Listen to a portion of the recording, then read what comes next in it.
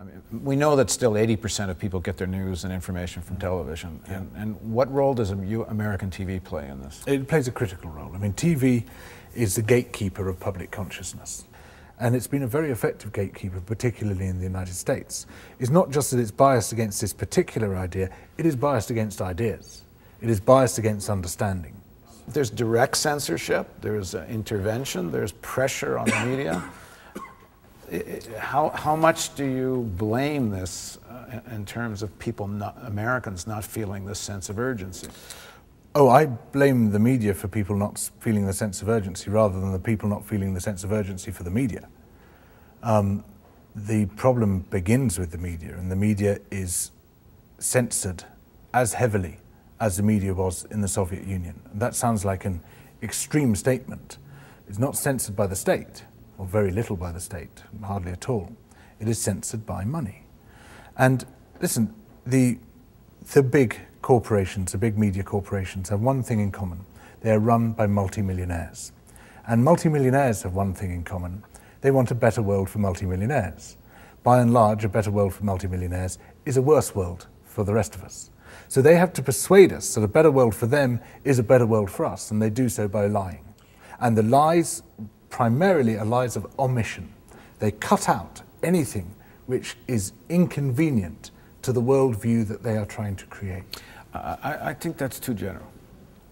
It's easy, but I think it's more the kind of self-censorship that goes in the heads of journalists. It's partly what's good for my career and what isn't. Sure, and that's situated in the environment you're talking about. Yeah, but precisely, I'm not saying that the proprietor comes along and says, "Thou shalt take the following line." That's not how it works. Yeah. Journalists, by and large, are intelligent people. They know where their interests lie.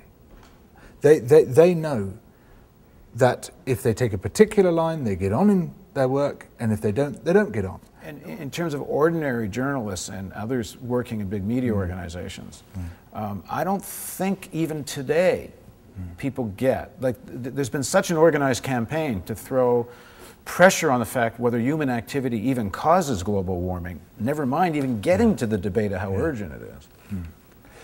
Do you have a science degree? No.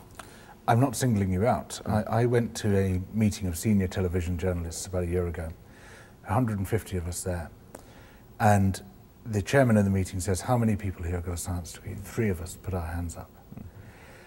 This is a big part of the problem, that the people who run the media generally have a humanities background, and they have very little idea, not of what science says, because none of us can be expected to have a broad idea of what science says. It's moving, shifting all the time, it's very, very complex, but of what science is.